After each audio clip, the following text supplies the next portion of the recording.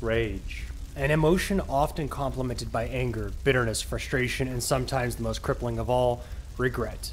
A tool often associated with destruction and the ruining of things created. However, in this mostly forgotten tale, rage is a tool of destruction and redemption. This is one. I made a mistake. All units, this is required on 7th and Jocelyn. Zulu 5 on our way.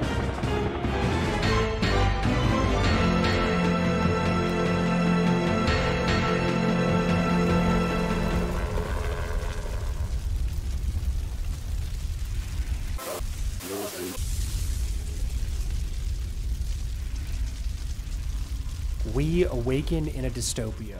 One could even mistake this planet for a Blade Runner or various Bruce Willis pictures of this particular planet, Fifth Element, or to an even greater extent, Apocalypse. Bruce Willis would also win his first Oscar in his genre-defining performance as Trey Kincaid in this film. All right, getting close to my old place. Hopefully the stash in my lab is still golden. This looks like the right spot. Nice polygons.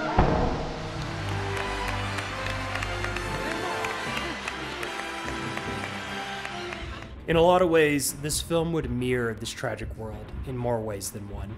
We find our hero, alone, concussed, and hunted. His memory fragmented at best with only fleeting images soon passing. Even as he sleeps, a small flame burning little more than a match right at the sternum of his chest. However, it would grow as his consciousness slowly returned to him, and he found himself struggling to recall virtually anything. That match in his chest had gone from a stationary object in a vacuum to a cigarette carelessly discarded in the woods of a dry season. It was spreading far and fast, infecting the forest till it was almost unstoppable. His throat ached and scratched. The fire propelled itself deeper into every fiber of his being. The rage was a lion, and its scratching post was our hero's body. However, even at its worst moments, the flame would be his desire to keep pushing forward, quelling only when he reaches his atonement, for whatever that may be. Waking in an abandoned apartment building, our hero is met with a police chopper already launching missiles at him. An equally apt greeting, as well as a metaphor for the journey that lay ahead of him. Who were they? Why were they doing this? His only choice, though, at the moment, run. Escaping the missile's blast, our hero found he had the ability to execute feats of incredible athleticism. And as he pushed himself further and further down the winding halls, he knew that this had not always been the case. And as this realization came to pass, he also realized that his right arm was no longer there, instead replaced with a cybernetic prosthetic. Even to an amnesiac, our hero knew that this was a relatively new addition to his body.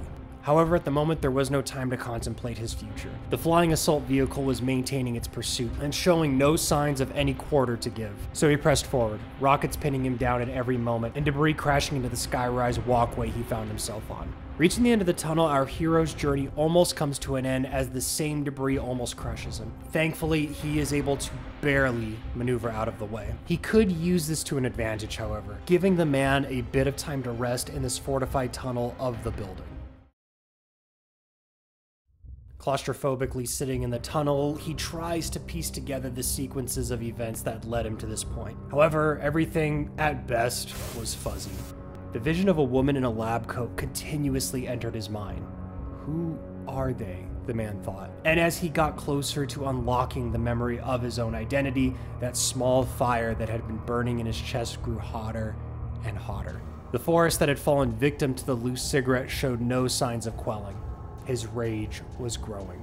As he placed his hand upon his chest, he noticed the cybernetic enhancement there and on his back. Somehow, he knew these things were connected to his arm prosthetic as well as the newfound abilities in acrobatics and strength. He decided, though, it may be best to press forward. No doubt whomever was chasing him hadn't canceled their hunt.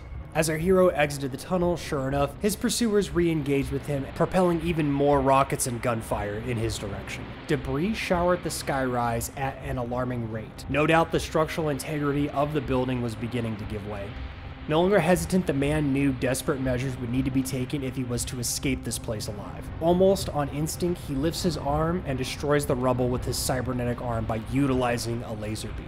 And as the rubble turned to ash, he could feel the burning sensation in his chest grow warmer. Now, there was nothing that could stop it. Of all the strange new sensations and occurrences that had occurred in this short life he had experienced, this sensation he liked. Before he could come to terms with his slight sensation of dread, or to a greater extent truly appreciate the Excalibur he had drawn, entering a tall cylindrical room full of boxes, it was there he came face to face with the same special forces who most likely were affiliated with the attacking aircraft. A choice had to be made, and so was one chosen. They had shown him no quarter, so too would our hero show them. Without thinking, the man rose his arm and fired without mercy or prejudice, laying waste to any and all hostiles that lay before him.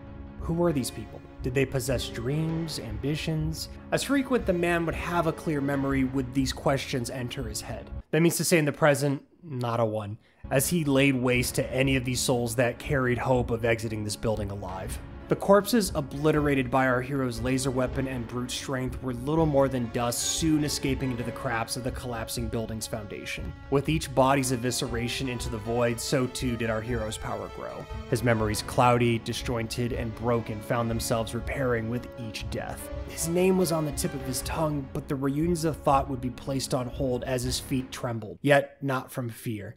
Something was coming.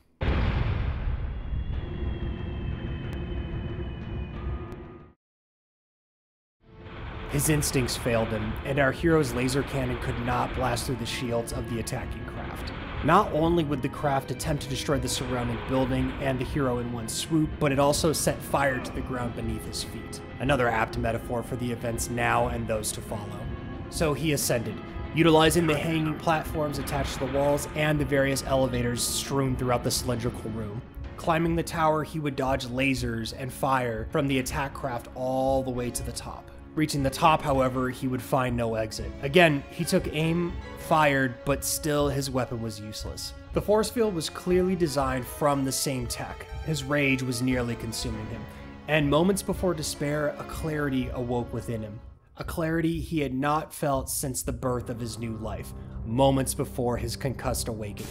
Our hero deduced he may have the opportunity to eliminate this craft without the use of the energy beam or traditional weapons. No doubt his newfound super strength would be enough to quell this levitating horror. Yet the true horror was that it was just out of reach. Punching and kicking the monstrosity would not be the answer, although for a brief moment he had dreamt of somersault kicking the contraption. Unfortunately, this would lead to his premature death. And as silly of a notion that our hero thought that would be, in his heart he knew that this answer would correlate somewhere.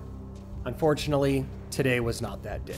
He instead looked to the rafters and found the structure itself was only held tight by an adhesive. An adhesive, when tampered with, would result in an explosion.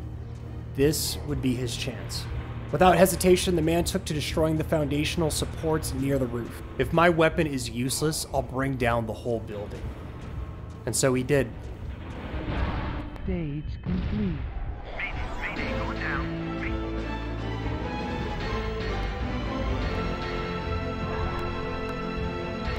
As the debris crushed the hound who had given him chase through the burning forest of concrete, the building erupted with explosions and fire. With the carnage surrounding him, the man watched his work. No remorse, only a lust to fill his rage even more, to be utterly consumed by it. Escaping the exploding building and landing outside, the man is hit with a brief moment of silence, his rage rescinding backward into the crawling sensations within his chest.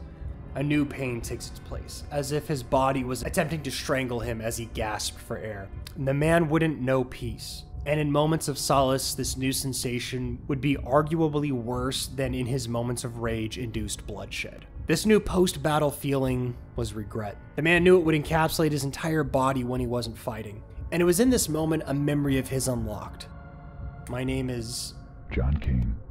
Still, worse yet, he knows in his soul our hero, John Kane, was in fact the opposite. He was no hero. He was a monster, and at best, a beast.